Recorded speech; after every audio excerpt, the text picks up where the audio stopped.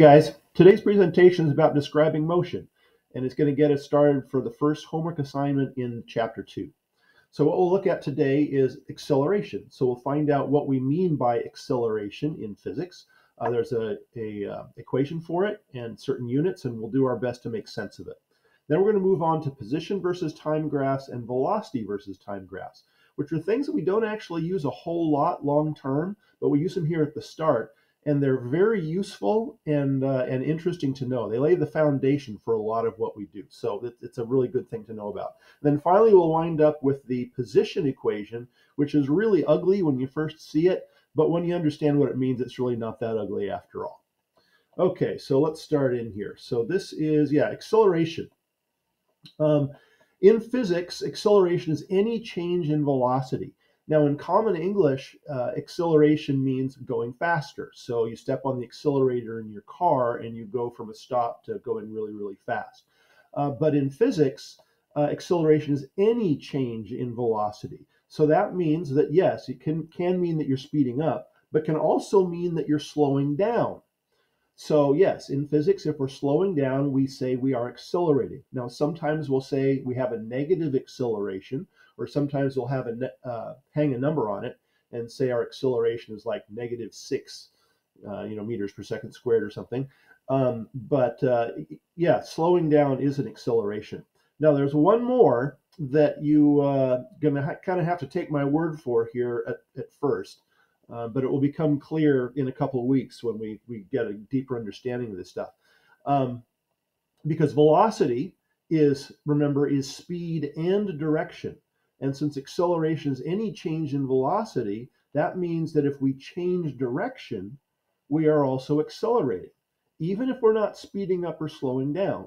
So if you drive your car around a corner at 25 miles per hour and you never speed up and you never slow down, you're still accelerating according to physics because you're changing direction. Okay, so acceleration is any change in velocity, speed up, slow down, or change direction. Now, how do we have an equation for this? We do have an acceleration equation. For this, I'm going to have to go to the clipboard because I can't draw on my Chromebook, as you know. So here we go. Let's do a focus here and open up, and hopefully the blue screen will go away for us. That's good. Okay, I'm going to drag me down into the corner a little bit more, and here we go. So the acceleration equation is this. A stands for acceleration, and we said that it's a change in velocity. So it is delta V, which is a change in velocity over some period of time. So if we change our velocity in a short period of time, it's a relatively high acceleration. And if we change our velocity by the same amount, but it's over a longer period of time, then it's going to be a lower acceleration. Okay, so let's get some units on this one. So this, as we say, is acceleration.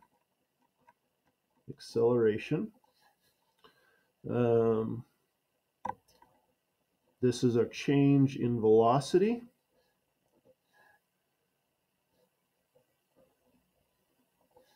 And this is a change in time. So it's some time interval, some period of time, so many seconds. So the way this looks, and the velocity is always in meters per second, and the time is always in seconds. So the way this looks is meters per second times 1 over seconds, because we're dividing by time. So meters per second times the inverse times 1 over seconds. So this is how we divide by time. We multiply by the inverse. So we get meters per second times 1 over seconds, which comes out to be meters per second squared, because it's seconds times seconds. So the units for acceleration are meters per second squared. And that's kind of a weird one to get our head around, but I'm going to help you with that in just a moment here. But this is something you have to know, just like you have to know that the standard unit of time is seconds and the standard unit of velocity is meters per second. You got to know that acceleration is meters per second squared. And you have to know it well enough that when you see that symbol, meters per second squared, it immediately pops into your mind, oh, that's acceleration. Okay, so what does this actually mean, this meters per second squared thing? How can we make sense of that? Well, imagine we have a car here and it's just sitting, speed 0, it's sitting in the stop sign or a stoplight or something like that. And the light turns green and it takes off and it accelerates at a constant rate. So it goes faster and faster and faster as it pulls away. And after 1 second, it's going 2 meters per second. And after 2 seconds, it's going 4 meters per second. And after 3, 6 meters per second, 4 seconds, 8 meters per second. So again, a constant rate of acceleration, faster, smooth, pulling away from the stop sign. Well, if we look at the change in velocity, let's move this up here. Yeah, if we look at the change in velocity as time passes, we'll see that during each time interval, it increases by 2 meters per second. I think that's self-evident. It goes 2, 4, 6, 8. So each second it increases by 2 meters per second. So the way we could say this, one way we could say this just in plain English, is to say that its speed is changing by 2 meters per second each second, or 2 meters per second.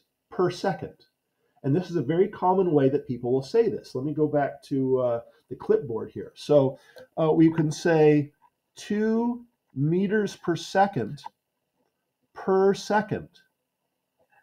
2 meters per second describes that acceleration. Now, as we know, that word per means divided by in math English speak. So what we're saying here is 2 meters per second divided by seconds, which is multiplying by the inverse, 1 over seconds. And mathematically, when you play this out, comes out to be 2 meters per second times second, 2 meters per second squared. So a completely valid way to say this meters per second squared thing, is meters per second per second. And intuitively, that makes more sense to a lot of people. Now, let's see how this looks in the math, so you can see how this works out. So imagine we're looking at this time interval right here, from timestamp 1 to timestamp 2. 1 second has passed. And we want to do a calculation to see what the acceleration is. So the change in velocity is 2 meters per second during this time, because we go from 2 to 4. So that's a change of 2 meters per second. And it takes 1 second. So we're going to divide that change in velocity by 1 second. And we wind up with an acceleration of 2 meters per second per second. That's a 2 meters per second squared there, 2 meters per second per second. Let me move myself down here again. Okay, now, what if we take a longer time interval?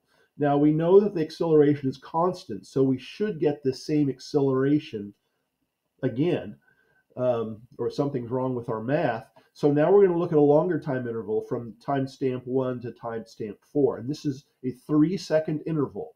Remember, to do a delta, we take the final value minus the initial value. So 4 minus 1 is 3 seconds. And the change in speed is from 2 to 8 rather. So 8 minus 2 is 6. So in that time interval, our velocity change is 6 meters per second. It took 3 seconds to happen. 6 divided by 3 is 2. And again, we get an acceleration of 2 meters per second per second.